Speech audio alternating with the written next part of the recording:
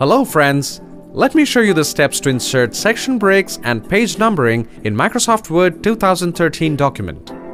To add section breaks to a document, open Microsoft Word 2013 document. Place the cursor where you want to insert section break.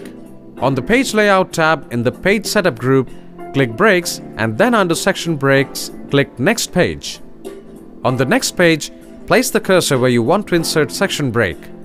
On the Page Layout tab in the Page Setup group, click Breaks and then under Section Breaks, click Next Page. To insert a page number, on the ribbon click on Insert.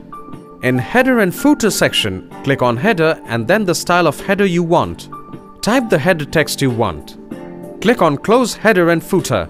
In Header and Footer section, click on Footer and then select Austin. It will automatically insert page number in your footer.